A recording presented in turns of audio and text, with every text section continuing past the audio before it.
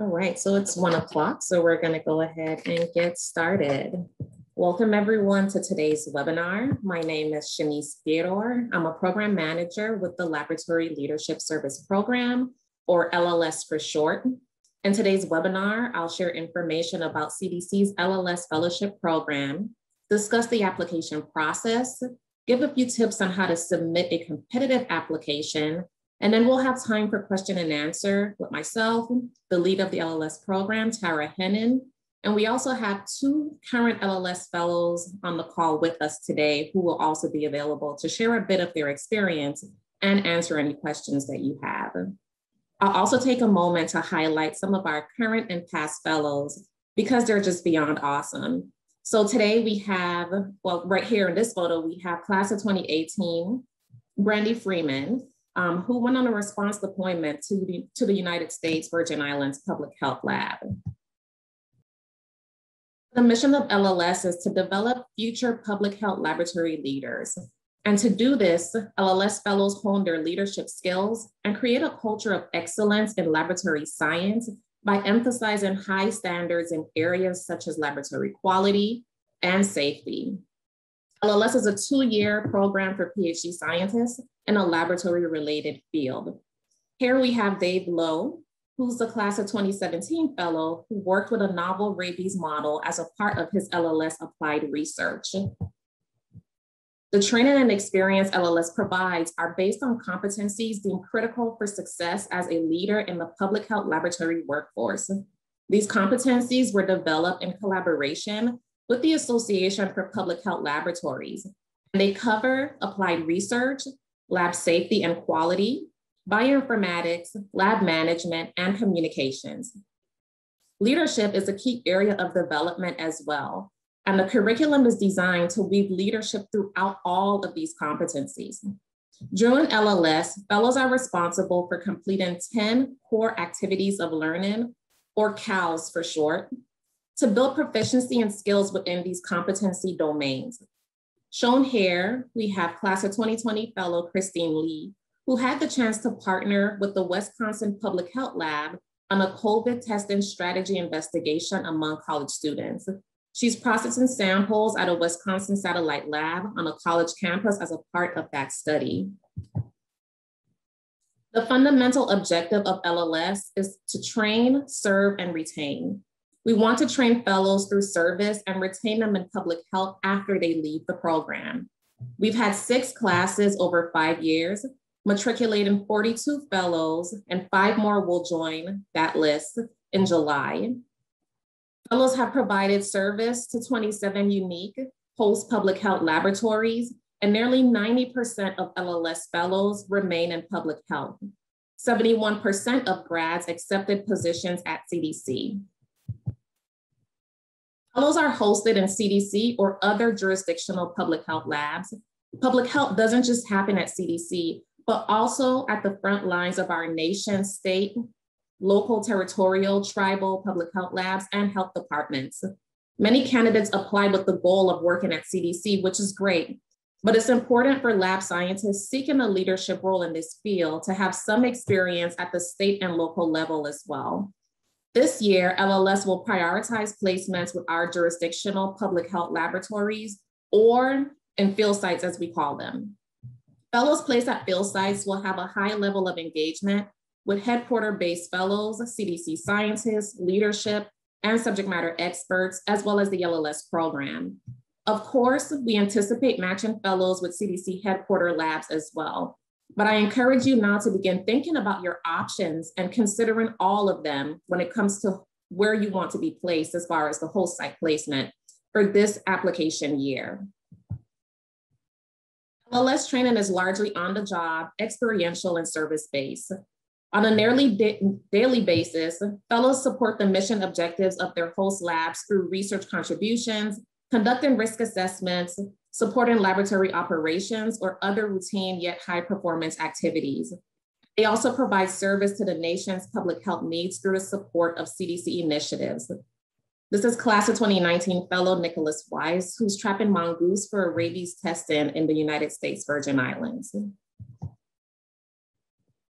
Service and service learning are the cornerstones of LLS.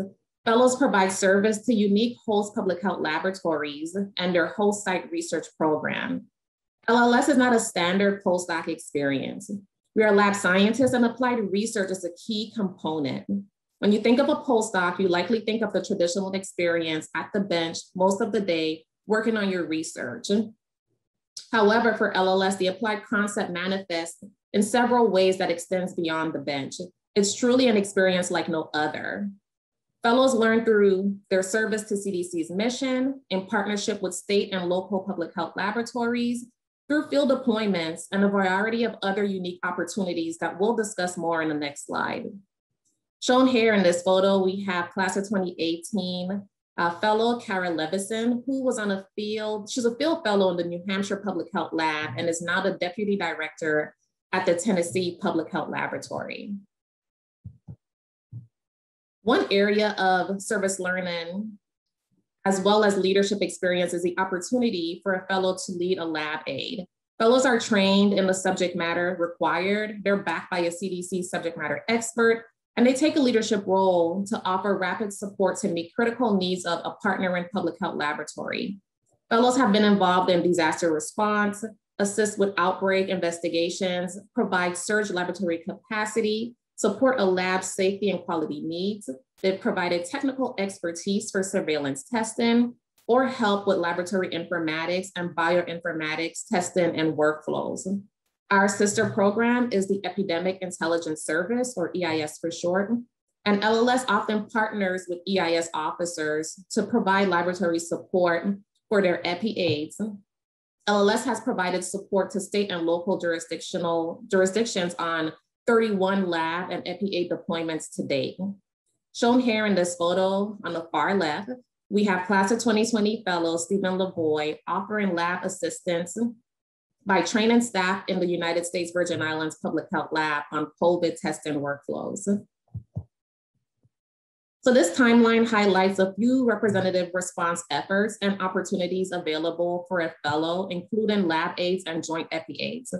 From 2015 to 2017, fellows responded, assisted with several responses, including Legionella, Zika, Ebola, whether internationally or domestically. The program has the flexibility to scale and respond to the agencies, as well as the world's mission's critical need for public health. The first official lab aid response was in Puerto Rico in 2017 to support their lab capacity building efforts following Hurricane Maria. Several lab aids have followed this initial capacity building response. When CDC activates an agency-wide public health response, LLS fellows are highly sought after to respond. The most recent agency response, which is not shown here on this timeline, is the full support of LLS fellows for CDC COVID-19 response. LLS pivoted fully to support the agencies and nation response to COVID-19. LLS fellows are among the first to deploy, with some on board the Princess cruise ship liner as it's docking, and at the military base quarantine site, repatriating travelers back into the United States.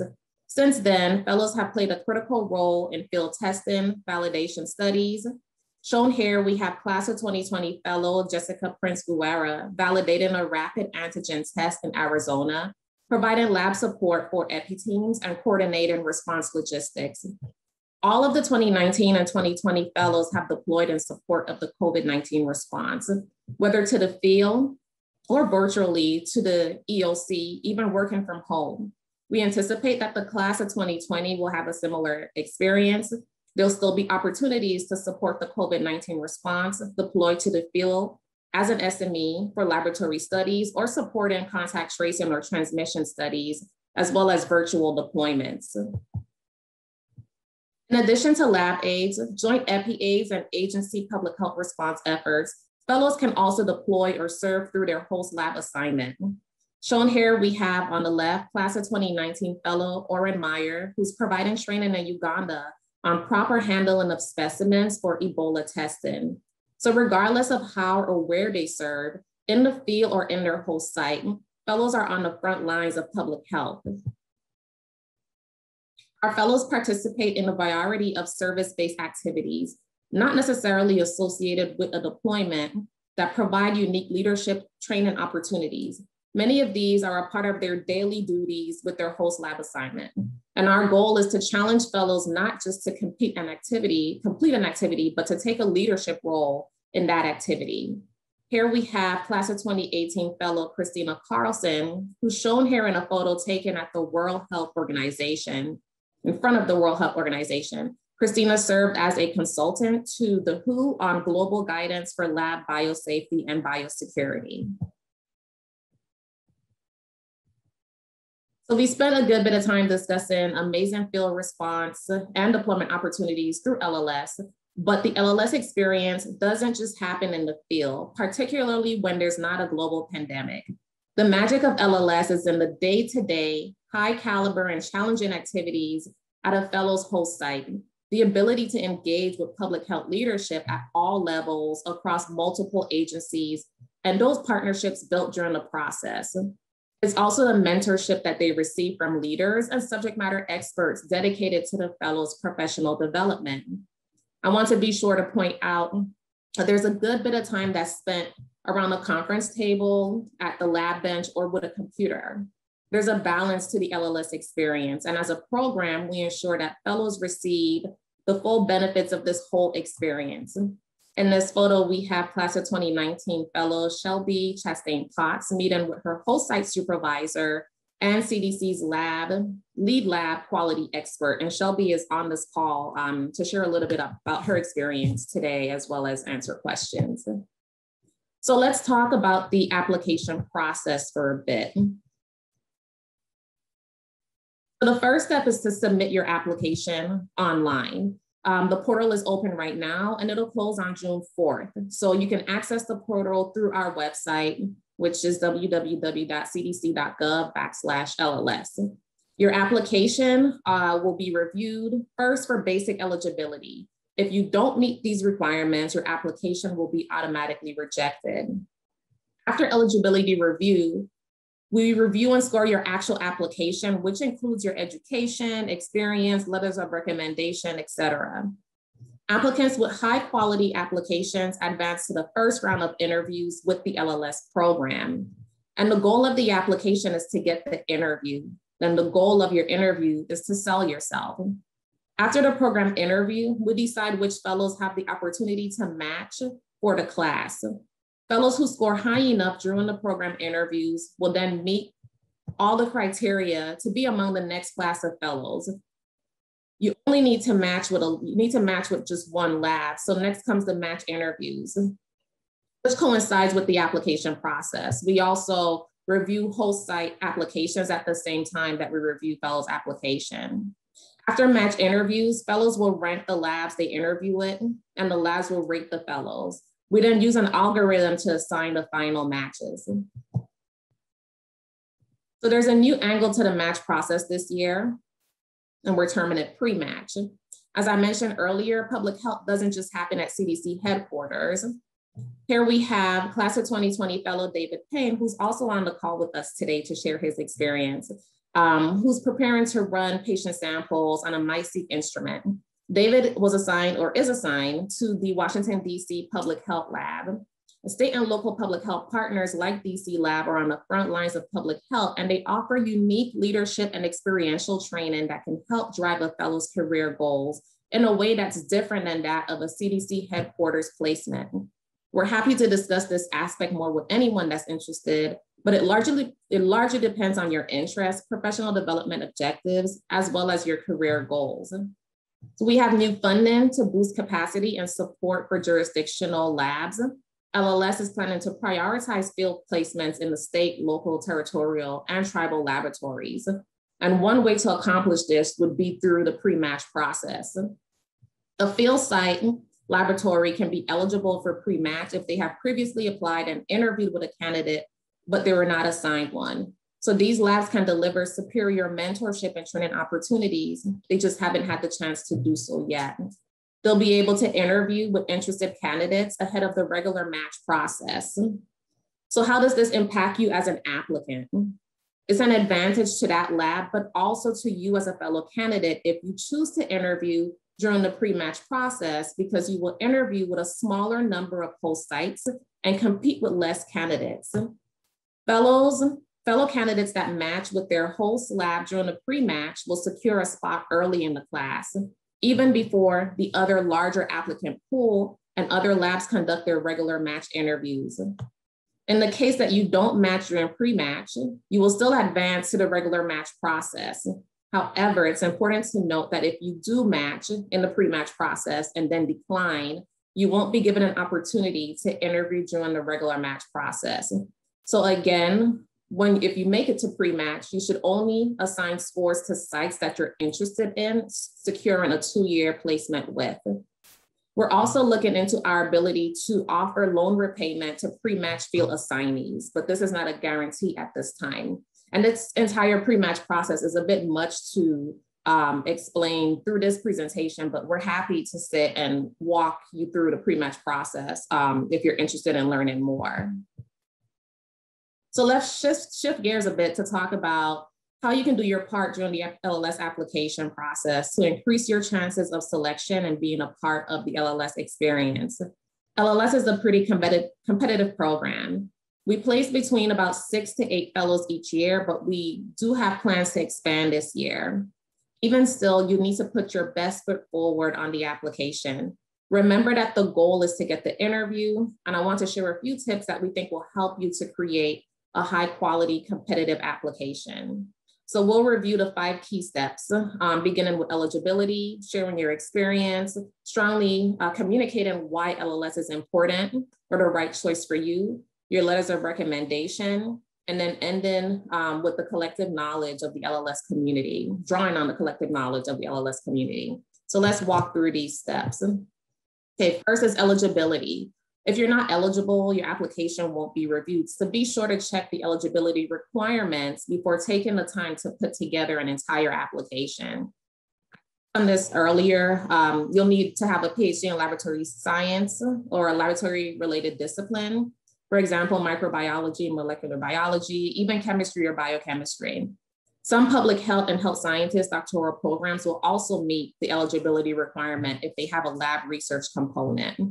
You can also be considered eligible if you have a doctorate in a less research-focused laboratory and public health fields, such as healthcare science, if you have research experience elsewhere or with a previous master's. But note that you may not be as competitive as other applicants. Fellows must be a US citizen or have permanent resident status. We can't accept international applications or support visas at this time. If you're still in graduate school, you must defend your dissertation before March 31st, the year that you enter the program. So for this application cycle, that will be March 31st of 2022. If you have a foreign transcript, they must have an accompanying equivalency report. We understand that some international doctoral programs don't provide transcripts. These still must have an equivalency report. A scanned copy of your doctoral diploma won't be sufficient. Okay, so the core of the application, making sure you bring the wow factor to your why of LLS and why is LLS right for you and your career goals. Make the best choice for who you ask for recommendation letters. And also make sure that you leverage the LLS community, the fellows, alumni, even the program for input and support. Fellows are happy and alumni are happy to meet with candidates that are interested in learning more about the program as well as sharing their LLS experience. So you'll be asked to work through your work history and experience, be thorough as well as organized. And I suggest that you lead off with your most recent experience first.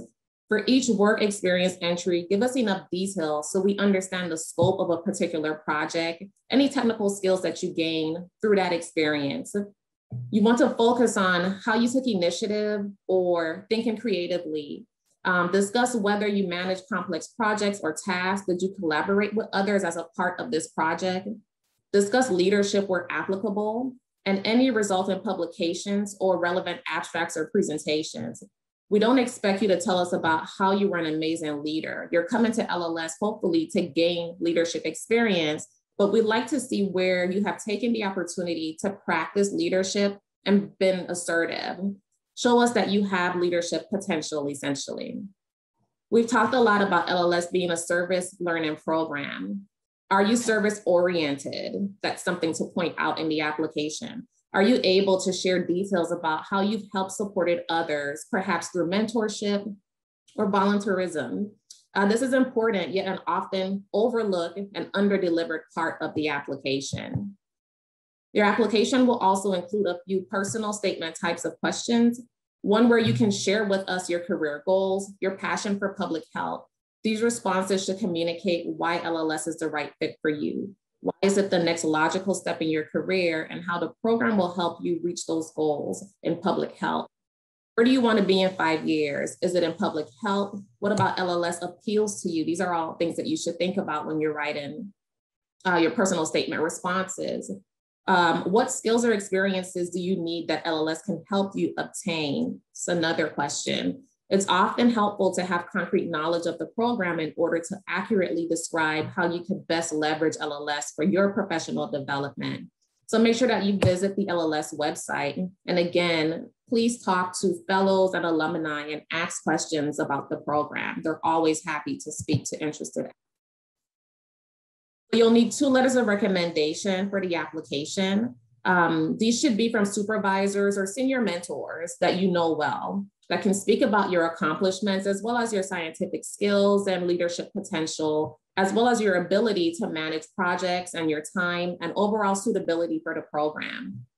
So these can be from direct supervisors from a job, perhaps your doctoral or postdoctoral advisor, your PI from grad school, or a member of your thesis or dissertation committee that was hands-on and involved in your project. Often we receive letters from applicant colleagues or even a committee member who's not clear or did not know the applicant that well. So make sure that you choose carefully. A poor recommendation can hurt your application score and reflect fairly poor on you as well. You can give a heads up to those that are writing recommendation letters on your behalf that it's not really a letter per se. It's a standardized form through which the recommender will answer specific questions, but does have the option at the end of the form to add additional comments. So we love reading these additional comments, and it gives the recommender an opportunity to highlight areas that you excel that our standard questions did not address. And again, I think I've mentioned this several times, to just reach out to current fellows and alumni to learn more about the program. And that includes the program as well. You can always send an email to the LLS mailbox. Once the application portal is open, we can't coach you, but we're happy to answer questions. Our fellows and alumni are happy to chat and support with you and share their experiences and give feedback on your application so that you can submit that with confidence. You can find a list of fellows and alumni on the LLS website. And if you need help or contact information, we can help. The program can help with that. Since we're discussing tips, I want to review a few tips beyond the application process. First is the interview. Again, the goal of the interview is to sell yourself. You'll meet with at least 2 program representatives, one which will be the LLS lead who's on the line today, either myself or another staff member. We'll ask questions that allow you to learn more about your career goals, how you manage conflicts or challenges, take initiative, as well as how well you're able to collaborate with others. We'll seek to better understand how you work in a team, how you pivot to adapt to changing needs or tasks. Interviews will be conducted virtually through a video conference call, but it should be treated the same as an in-person interview, which requires the same level of professionalism. There's usually time for fellows or applicants to ask a few questions at the end of the interview as well. So be prepared and come with, some key questions that you would like to get answered. For match, candidates receive a packet of applications as well as all of the available labs that are going to be a part of the match process for LLS. So you will have the power to select the labs that you're most interested with. We're not privy to the types of questions that the labs ask during match interviews, but this is a great question that you can ask of alums and current fellows. So take advantage of asking them about the match process and the type of interview questions that are asked of candidates. You'll also be encouraged to ask questions so that you can determine from your vantage point if this is the right fit for you. And I strongly urge that you don't rate labs that are not a good fit for you. In other words, the goal should not be to just get any slot in LLS. However, but rather the goal should be to match with a lab that is an excellent fit for your goals, both long-term as well as short-term. Remember that most of the time during the 2-year fellowship will be at this whole site. So it's important that it's a good fit for you as well as a good fit for that lab. Okay, so we've talked about the program, different experiences that you can expect, and we walked through some tips for preparing your application. So does LLS sound like the right fit for you? Regardless of whether you are assigned to the field or headquarters lab, LLS fellows are employees who have unparalleled career opportunities. They are supervised and mentored by scientists who are experts in their fields.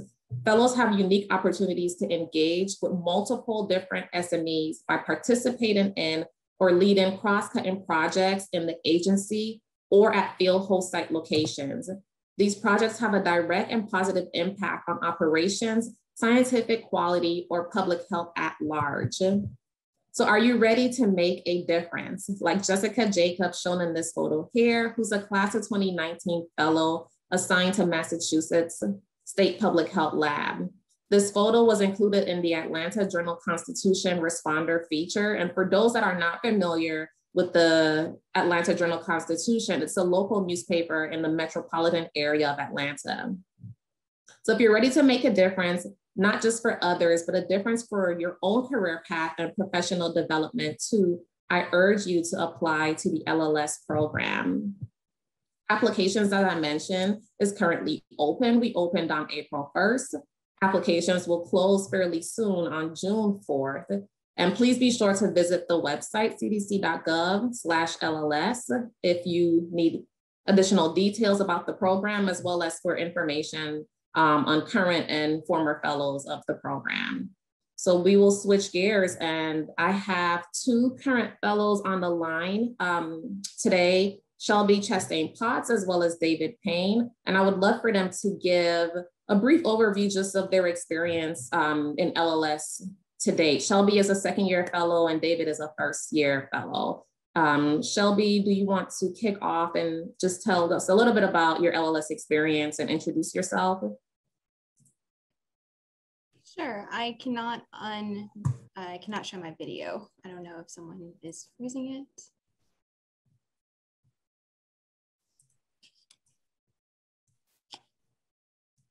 All right, as Shanice said, my name is Shelby Chastain-Potts. I am a class of 2019 LLS fellow, and it has just been an amazing experience. I can't really say much more beyond that. So when I first joined the LLS program, I joined the infectious disease pathology branch. With my group, there wasn't many opportunities to deploy as part of the branch normal roles and responsibilities. So I signed up to participate in the polio response in Ghana. Hi. So I deployed for the polio surge response in Ghana. So in addition to working with a laboratory, as she said, that there are many different opportunities that you have beyond your normal scope of duties, because you're able to work with several different SMEs across the board. This deployment was a great opportunity. It was my first introduction into the EOC, as well as working with other responders in the field. Little did we know that this 2-year span would turn into a major outbreak and require many deployments across many different spectrums, such as quality, laboratory, services, tracing, epidemiology, surveillance, etc.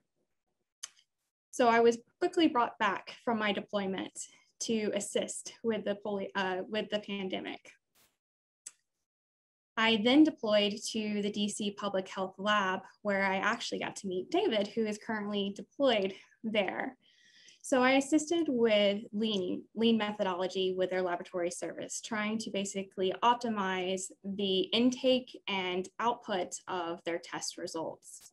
You can actually see here in this photo, this was from the DC Public Health Lab. I was working with one of the drive-through centers where we were verifying the patient identifier information on the samples prior to the shipment to the laboratory. There are so many components that go into testing that you might not normally think on a daily basis. So when we receive samples, one of the high priorities is ensuring that we have the traceability for the patient's information. If we cannot verify who the sample belongs to, then we cannot accept it because we can't provide them with the results. So this is just one example of the many opportunities that we have to look at the quality systems in place and look for continual improvement. After my deployment with DC, I returned back to my home lab, where we were then receiving autopsy samples from the pandemic. Due to the short staffed, I ended up going back into the lab to help with co-infection, which was beyond my normal scope as an LLS fellow.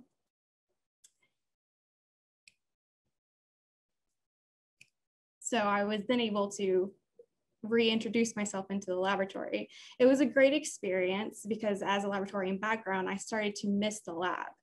But as people who are entering into this fellowship, we're looking for more opportunities such as in service and in leadership. And I quickly realized that the trajectory that I had entered into at the beginning of the fellowship had changed my initial thoughts of wanting to stay in the laboratory working on the bench top. I quickly realized that the quality component was the highlight of my day. Luckily, I was able to transition once we were able to bring in more people to help staff for our co-infection testing. My supervisors at IDPB have been amazing, and they have provided such great opportunities, including the opportunity to step in as the interim quality manager for my branch. I began this step in September. So I have now had a wide, diverse experience as a fellow working in the field deployments, working in the laboratory at the bench, as well as the quality management systems. This diversity has truly allowed me the opportunity to identify what the next steps are for me. I have actually accepted a new position prior to the end of the fellowship with my host site. I am now the QMS and CLIA compliance unit lead. We just completed our CLIA inspection and it went very well. And I get so excited about the most minute details that people hate pretty much working in the lab. But I'm your girl. If you ever have any quality questions, please come to me. And I'm happy to speak more about all of my love for quality. But that's kind of an overview of my experience. Should I just jump in, Shanice? Sure thing. Awesome. So yeah, I'm David. I am a first year. I'm about to be a second year. And like Shelby said, we actually met. She was on a lab aid in DC when I started my fellowship. So a lab aid is essentially where a state or local public health lab calls Tara. I don't know the actual process, but let's just say they call the bat phone and Tara picks up and says, okay, sure, I can send you an LLS fellow. And they go out and do their thing. And Shelby was the one to do their thing because here in DC, we were really struggling. We were a really small lab. We've grown quite a lot since the beginning of the pandemic. We just needed some experienced people, and they knew I was coming with no experience, but another person was coming, and so they called for Shelby first, which is great. I just got to continue some of the stuff she started. When I got here, sort of, it still continues, I guess. My overarching project has obviously been COVID related because everything is COVID related right now. I drove a U-Haul into town with my wife and small children late Thursday night. And Friday morning at 7 a.m., Shelby and I and the lab director and a couple of other people were at a clinic evaluating them for whether or not they could run a rapid COVID test. We were going to put an instrument in their facility. And so that was just a baptism by fire because I had barely been in town and had never heard of this test or anything like that. And I started training people on it before I'd ever actually run it. So one thing you will learn is to learn quickly. But since then, I've placed these in 14 other sites around the district. And I support them with their quality programs. I help them with proficiency testing, with training. And like I say, that's been sort of my overarching thing, but I also have, while I'm here in the DC Public Health Lab, I've rotated through all of the different departments, learning how all of the pieces of the machine fit together, with the idea that I am finding ways that they can fit together better, or the ways they can communicate better. So I spent 2 months in the accessioning department, pulling up test request forms and tubes of sample, making sure the patient identifiers matched. And I did 1,000 of those a day for 2 months, and putting stickers on tubes, which showed me a lot of the places where that process needed to be improved, right? Because it was a very laborious process with lots of manual steps. And so from there, I moved on to some of the testing departments. And again, I spent a month pipetting individual COVID samples to run on our Panther, which is just a testing instrument. And from there, I moved on to next-gen sequencing, where they were sequencing about 10 to 15 samples a week. And my job there was increase our capacity. They just told me, we want to be sampling 100 samples a week, make that happen. And so I looked at the workflow and all those things, and have sort of done that everywhere I go. I look at the workflow, I look at how we can make it better, just because this pandemic really hit us all by surprise, and we didn't have processes in place to run this many things. The statistic that we give out a lot in DC is that in 2019, the lab ran 8,000 tests, total tests, for the whole year of everything, rabies, STDs, all this stuff. At our peak in December, we were running 8,000 COVID tests a week, which is a lot more and needs a lot more infrastructure. So anyway, that's one of the big things that my fellowship has been, is just really focused on optimizing workflows and processes, which is not something I ever anticipated when I was an academic postdoc. So if you're in that boat, you'll figure it out.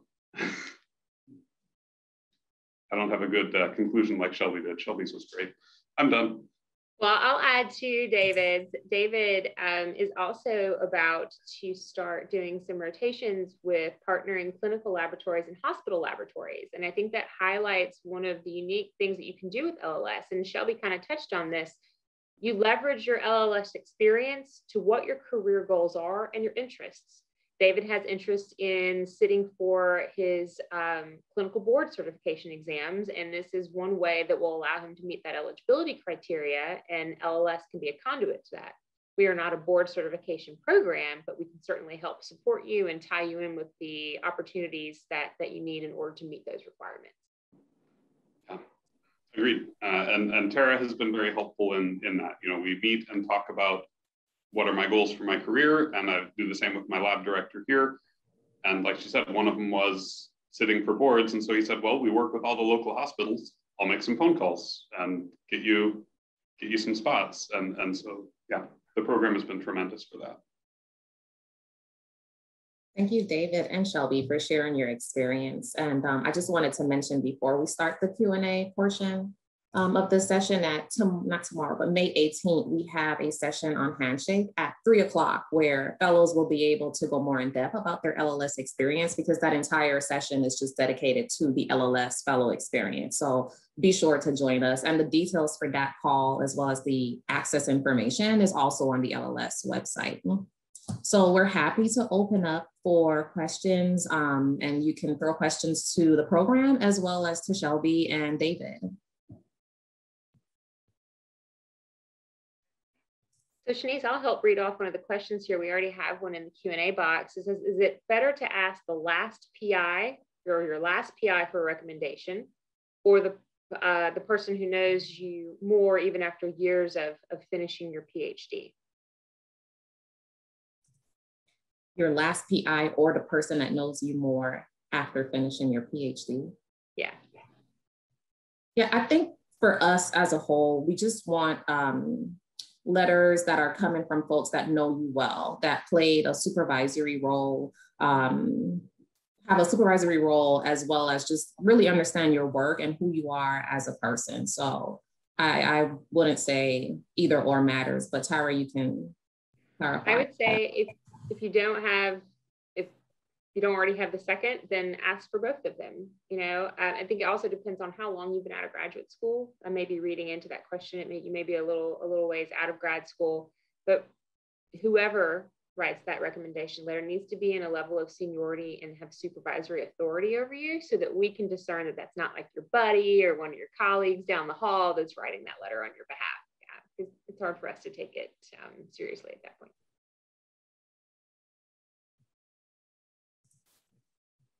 So Shanice, I see one of the, I don't know if I'm happy to help monitor Q&A. What types of jobs, and there's a parenthetical, so specifically, do LLS fellows find after the program? Oh yeah. So Shelby talked about the job that she recently transitioned to. She's still a fellow, but she's graduating fairly soon, a few more months and she'll be on her way. But she already, Shelby's like, one more month. one more month and she'll be on her way, but she already has a position, which is really awesome. The jobs vary. We have a list of alumni on the website and we have all their current positions. We keep that up to date. So we have everywhere from the deputy director of a state public health lab to some fellows going to be in team leads, so scientific team leads at the CDC. Some are focused more on quality management, so as QMS officers. It really depends. The jobs vary, and it really depends on what you want to do. So we don't push fellows down any specific path. You really determine where you want to go after LLS, because the training is broad. And so you can focus in and do whatever it is you feel like doing at the end of the fellowship. There's tons of opportunities, and fellows can transition into multiple roles with the training that they receive in the program. For example, David is probably moving on to a big position one day as a director of a state public health lab. So I'm doing this for you, David. We'll see. Let's count the chickens after they hatch. Okay. I think it's also important to note, so as a program, and that's one of the best parts of my job. Like currently, we have some fellows who are about to graduate who have their jobs, squared away, and there are others who are still finalizing details, and those guys are kind of sweating it a little bit. And I know it's stressful, but I always joke that we've never had someone not be able to pay their mortgage. But we also start pretty early, trying to find out what your interests are, where do you want to be, more importantly, maybe where you don't want to be. And then as a program, we can't guarantee a position, but I can guarantee our full support behind you. So we try to connect you with opportunities. We give you input on interviews. We help you with your resume. We tie you in with people who are hiring officials or know people in the know. So we've had folks who have taken positions in like clinical realm. They are the lead for clinical diagnostic laboratories.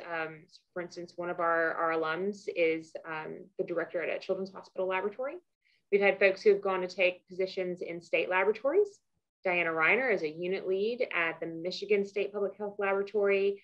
Randy Fowler is director of the microbacteriology lab at New York City.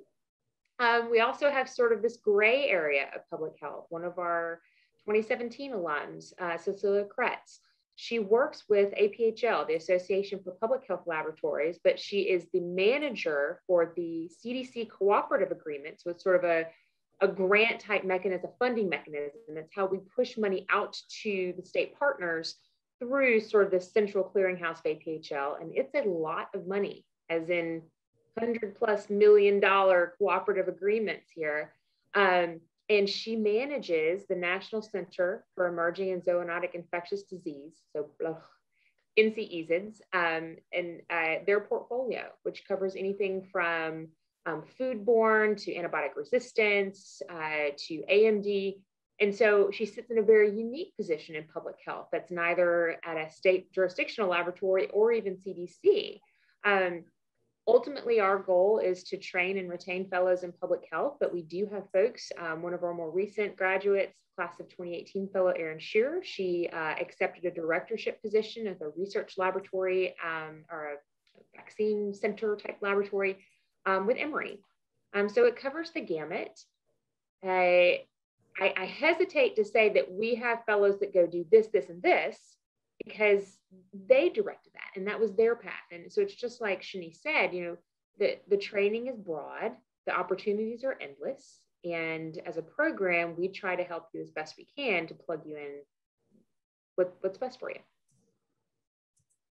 Yeah, the world is really yours, and it's open. So lots of opportunities to fall into different areas based on your interests. I'm seeing the questions now. I was looking at the wrong box in both places. So, but I did want to go back to that question because I'm reading it and it's reading different from when you said it out loud, or the question about years after finishing the PhD. I think if you have completed your PhD maybe 7 years ago, for example, it's a judgment call. You want to get as recent of a supervisor as possible to write you a recommendation letter. So it's fine to have a PI from school if you graduated a while back, but it's really a judgment call. I think your best bet is to get a most recent supervisor to write that letter. There's a question about, do the reference letters need to be uploaded before the June 4th deadline? Yes, so the deadline is the same for the application as well as the letters of recommendation. And then there's questions in the chat box that I'll go to. Is there a limit to time since graduation from PhD eligibility? We don't have a limit on the numbers of years after your graduation, so no. I want to comment on that one real quick, Shanice. One thing to keep in mind, though, is that this is a training fellowship. If you graduated years ago with your doctorate and you've assumed different leadership roles or risen in the ranks of your current position, it can be somewhat difficult to step back and take that role of a trainee. I'll be completely candid. We've had some fellows struggle where they came from more of a leadership role. They were now in a trainee role and weren't necessarily in charge. And that's not because they weren't able to or have the capacity to lead. It's just that was not the right time for them. Part of working in the federal government and in federal service, and particularly in service to state and local partners, is kind of knowing where you fit in the scheme of things. And so that was hard for them, just because they had been used to being so assertive. I think that we've been able to flex more muscles in these pandemic operations because our fellows were called upon to lead no matter what and where they were.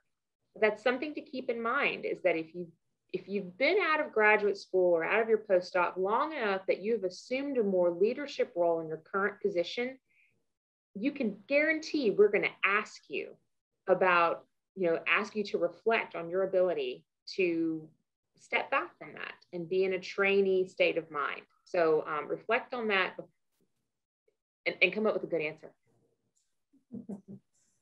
That's a hint.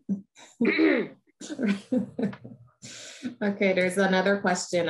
Which part of the application is most important? Personal statement, recommendation, transcripts, or are they all equal? And I would say they're all equal. One, according to our rubrics, doesn't have more weight than the other. So there's, you should be sure all of them will be judged equally the same. And Tara, you can add anything. I have had some folks who, and I'm trying to now think back, I don't want to call anybody out, where I was like, what did they do in undergrad? Because I'm looking at their GPA, and of course they pull it together when they're in graduate school. And it may not tank your application, but it also is a flag for me, so that if you get to the program interview stage, I'm probably going to ask you about it.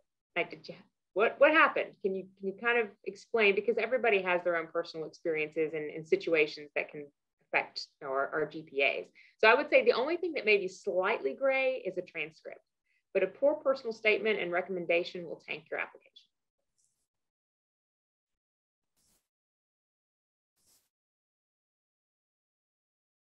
I don't see any other questions at the moment in the Q&A box or chat box. So we'll just wait a second to see if there's any questions. And Shelby and David, if there's anything that you want to add in about. Yeah. One just popped up in the Q&A about what March 2022 is. Oh, yes. So March 2022 was mentioned. Is this the date of the start of the program for the upcoming class? It's not. So each class or cohort starts in July. So our cohort for the class of 2021 will begin July 2021. The period that you're applying for right now for the application that's open, that cohort will begin in July 2022. So what I mentioned about the March 2022 deadline was that if you are currently in a PhD program, the deadline to defend Your dissertation is March 31st, 2022 in order to be eligible for the cohort or the class of 2022. So if you're currently in your PhD, you need to defend by March 31st, 2022 in order to be eligible for the class of 2022.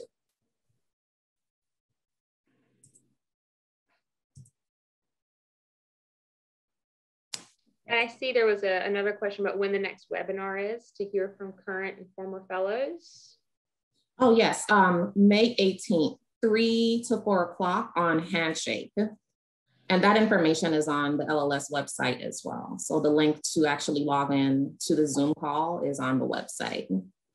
And for those that aren't familiar with Handshake, it's a career sourcing, and I'm probably going to mess this up, but you do not have to have an account with Handshake to participate in that webinar. You can access it directly from the link that's provided on the LLS website. There's a question for the dissertation defense date. What if we are not completely sure if we will be able to defend by March 31st? I'm in my last year and still planning the feasibility to defend by then. Tara, I'll let you take this one. You can apply. If you do not have your defense documentation signed off or a letter from your, and I see David also has his hand raised, or a letter from your department, because not everybody defends, but they can meet their graduation requirements. They just have a graduation date. In those cases, we accept a letter from your department or a person of authority that says you've met all the graduation requirements. If you don't have either one of these, then you'll be asked to give up your spot. You can't make exceptions. We need to have that documentation for our HR, our human resources hiring processes, and there's just no way to get around that. I would just add to that, tell your committee that. Tell them, I have a job lined up that if I don't defend by this date, I won't get this job. They want to get you a job. That's a great point. Mine did. Yeah, so it depends whether the onus is on you to be able to finish up your work, or if you're anticipating a delay, and if that happens, and our committees, tend to take their time a little bit, but be your own advocate and drive it. There's a question, do a lack of formal microbiology classes hurt my chances of getting into the fellowship program? I have learned quite a bit informally through research training. And my answer to that will be no. So the fellows' background vary tremendously. And what we look for eligibility really is just a PhD in biological sciences. And when you come into the program, I think Christine says it best, is that you'll learn as you go a lot of what you need to do, a lot of what you need to know. Fellows, they may have a specialty in one area and they go into a whole site where they're not familiar with that specific virus, haven't worked on it before, that specific subject matter area. And they dive right in and they become soon enough experts in that particular area. Shelby? Hi, yes, I'd just like to add a little to that. So my background actually is biomedical engineering. So I had no official microbiology. We definitely have diverse experiences from our PhDs, postdocs, professional experiences. One recommendation that I would make in regards to entering into the interview process is to think about the skill sets that they're using in the laboratory, not necessarily the type of disease. Have you done PCR work? Have you done next generation sequencing? Are they using these techniques that you already know and they can apply those skills to a new pathogen? I think is more important than being concerned necessarily with like the specifics of microbiology. Agreed. Couldn't say it better. The next question is, the recommendation letters are uploaded by the candidate or by the reference person. So it's uploaded by the individual that you ask for the letter of recommendation letter. And it's not necessarily an upload. We also don't allow attachments. So they'll just be filling in fields in the application form, the recommendation form essentially. And the candidates are not privy to the letter of recommendation that's submitted. If fellows are strewn throughout the country, how do they interact as a cohort? That's a great question. So the last several classes, maybe like the last 3 or 4, We've had both CDC headquarter fellows as well as fellows at state and public health labs. And I think David is at DC Public Health Lab, so he can talk a bit about how he's able to stay connected with his cohort, being that he's in DC and majority of the classes in Atlanta. So I was really worried about that. Actually, I'm the only field fellow my year. And then the greatest thing happened. There was this pandemic. And so like, I was worried that everybody was going to be going to get lunch together, and they can't do that. And it's great. No, so we interact over Zoom, right? We do the same kinds of things. I do the same things from DC that they're all doing from Atlanta because they're all teleworking. At some point that's going to end, but I think we've all sort of grown accustomed to virtual meetings. And so we have a WhatsApp group that we're always talking on. We have, you know, every other Friday we get together and have a virtual lunch where we put our laptops down in the break room and eat lunch together. You know, you find a way though. And I don't feel like I am getting shortchanged at all by being out in the field. I still interact with all of my fellow fellows. I'll comment further on that. Outside of pandemic operations, all fellows, whether you're field or headquarters, participate in their initial summer course training, also second year summer course, fall course. So we have a variety of courses, and these are kind of intensive, and the initial summer course is a month long. So you're going to get a lot of time with them. And then the other ones are about a week. And then we also bring our field fellows back in for critical seminars, for other training opportunities. You'll interact not only with your cohort of LLS, but also with your EIS officer partners on deployments. We also have initiated a new program here at CDC. It's brand new, just in the last couple of months, called an internal lab aid. That may change the name, but essentially where we provide this laboratory support that we used to do with jurisdictional labs and still do, but sometimes there are headquarter labs that need that same opportunity. And it's also a great time for our fellows to be able to cross-train with other CDC labs. Well, if you're field fellow, right now we have our Massachusetts field fellow in headquarters right now doing that. And so she's able to hobnob with her colleagues and interact with other SME or subject matter experts here on campus as well.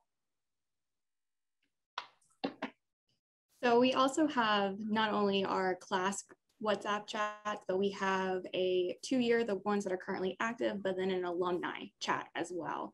It's amazing. You can't understand how great of a resource that is just to have all those people in one location. So with all these deployments or just working at your natural host site, we typically have questions. We just go to that chat and send it there.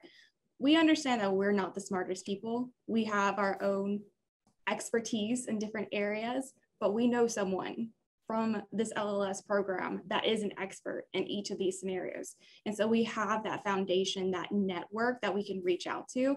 And just from those chats, and then like David mentioned, we have some late night meetings on Zoom where it's just having a few drinks necessarily, just to connect with one another and see how everyone is doing. So you'll definitely be able to connect no matter where you are.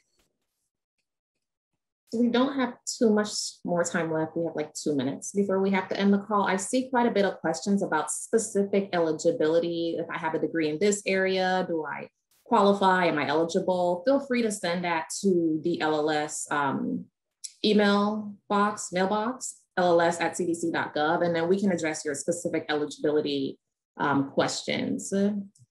There's a couple more here. I'm just trying to see what we can get to before the 2 minutes end. Oh, okay, so when will the first round of interviews begin, and what is the time frame between the program interview and the host site match interview?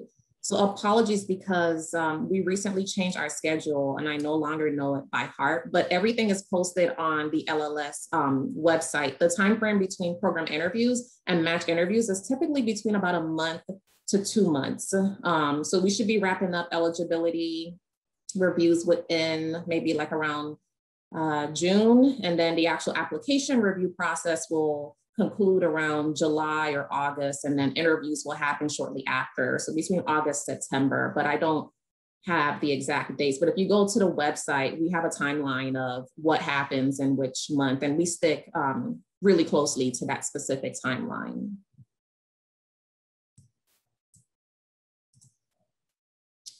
and it's 1:59. So I don't think we have any more time for questions. This was a really great discussion. I want to thank Shelby and David for joining and sharing their experiences. And if you have additional questions, feel free to email us. You can also reach out to Shelby or David if you have additional questions. Oh, great. David put his email in the chat. So yeah, feel free, take advantage of reaching out to current fellows to ask about the application process, as well as pick their brains a bit about what they're doing in the fellowship. It'll help you prepare your application and make it stronger. So thank you everyone for joining today, and we look forward to receiving your application.